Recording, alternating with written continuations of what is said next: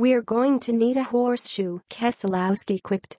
"If last year proved anything, they exist." The Team Penske driver knows he has a tough road to just make it to the final round and to be among the 4 championship finalists, something he has yet to do in his career. His best shot comes Sunday at Martinsville Speedway, where he will try to repeat his feat from April and win on NASCAR's shortest oval. "It's been a good track for us," Keselowski said. "We've been super consistent there. We've had a lot of bad luck there, and it almost feels like we've gotten it out of our system. The last 3 years we've had just atrociously bad luck there with random part failures. Last year was a debacle with the long yellow flag.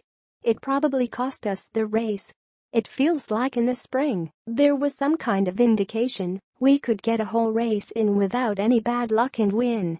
That's a big confidence booster."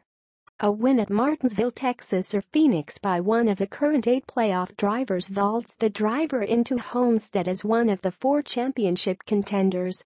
The remaining spot, or spots, get determined by points. Thanks to his 3 race victories and 6 stage wins, Keselowski sits 9 points above the cutoff entering the semi-final round based on playoff points. He does have a race win at a 1.5-mile track, but that came in the second race of the year at Atlanta. 5 of his 6 stage wins came at a short track or restrictor plate tracks. The team has struggled at intermediate tracks such as Texas. "We need to have a very strong run at Martinsville, a lot of stage points or win," Keselowski said. "And then we need 2 solid runs from there." For the 2012 Cup champion, the fact he has gone to Homestead without a chance at the title since his championship season has knotted him. He was eliminated in the semi-final round the first 2 years, and after the quarter-final round last year.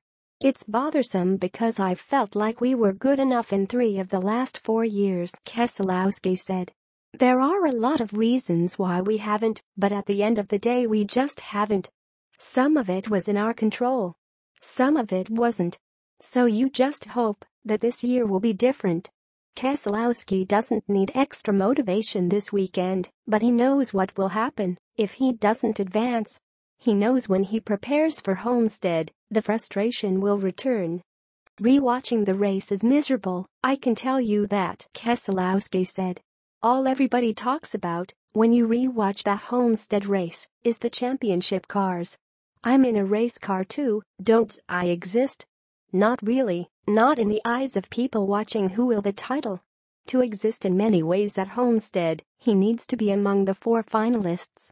He already feels bad that Kyle Larson, who has won 4 times this year and was one of the 3 best cars all season, suffered a blown engine last week at Kansas and won't have a shot at winning the title.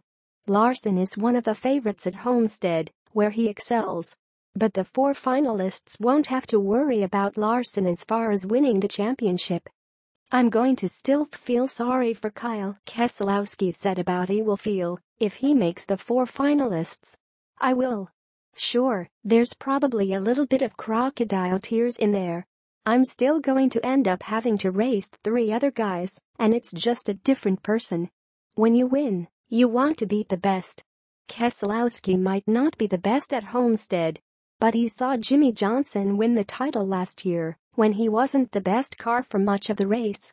He very well could need the horseshoe, so many have said Johnson has. But doesn't a team make its own horseshoes? Yes, and sometimes they fall out of the sky, Keselowski said. It happens. So all you can do is put yourself in position for good things to happen to you and hope they do.